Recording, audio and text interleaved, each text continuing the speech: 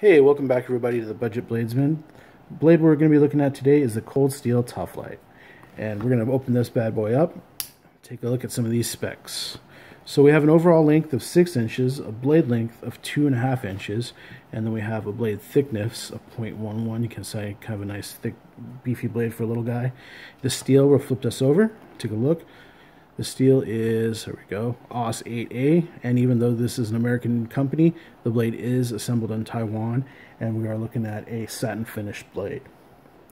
And it also is a hollow grind. You can see it's kind of a medium hollow grind. You can kind of see where the grind stops right about here. And they're calling this a Wharncliffe blade. I always kind of get Wharncliffe and Sheepsfoot confused, but we'll just go with what the manufacturer says.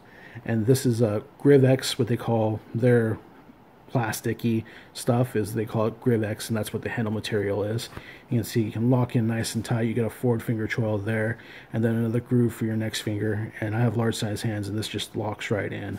We also have that jimping, kind of that tough jimping that Cold Steel is known for. Starts on the blade and works itself all the way back into the handles. You can see right there, right through there, you have some real good jimping. You just locks yourself right in there. And this isn't a very big blade. We're going to pull it out after we go over one or two more things. You can see it does have that nice snap in there, which is that Cold Steel triad lock, which is something they're definitely known for. And it is a thumb hole deployment.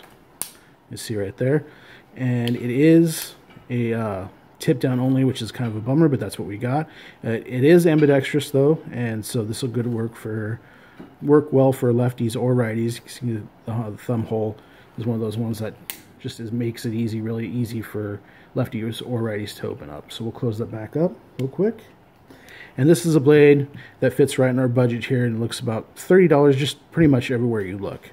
Now this is a just your plain blade. They actually do have a combo blade, and basically the combo blade is mostly serrated. It goes up until about right there. So your combo, it's not really a combo blade, it's more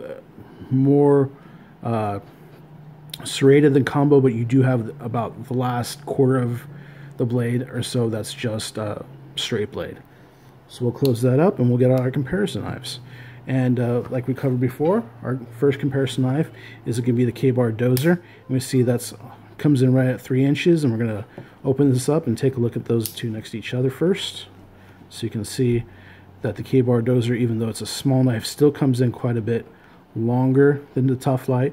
If we look at the blades together, if we get the sharpened blade length, you can see it's about ½ inch or so, a little bit longer than that.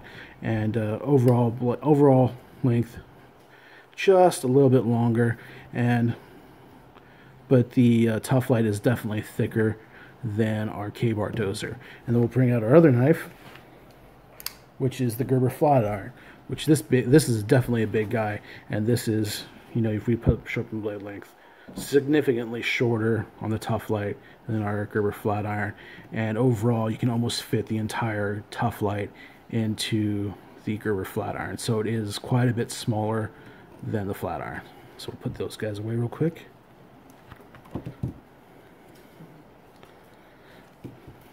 And so this knife really excels out, is it's great as a box cutter, you know, opening knife. You get right in this box and it just goes straight across like that. It's really easy to do that, and it's got a nice flat blade.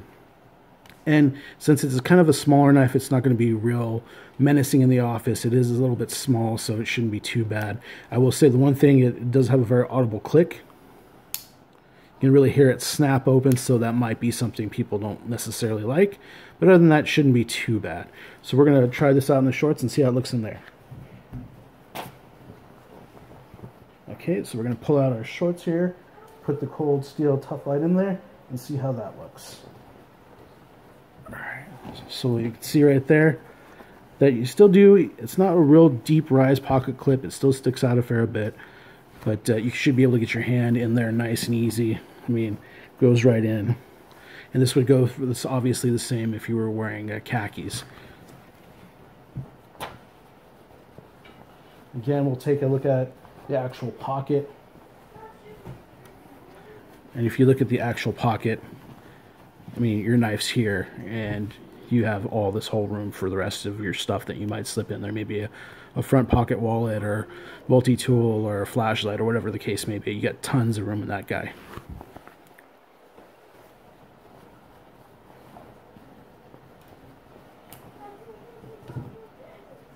So just a real quick overview of this guy. I think it's a nice little knife. You know, it really excels as being a box cutter, just a general utilitarian knife, something that's going to just get the job done. It's not going to be big and fancy and anything like that, but it's definitely, as the name implies, tough, and it's really going to get the job done. It really locks in the hand, and you're going to get the job done no matter what you need to do. So on that note, this is the Cold Steel Tuff Lite, and we'll catch you guys next time.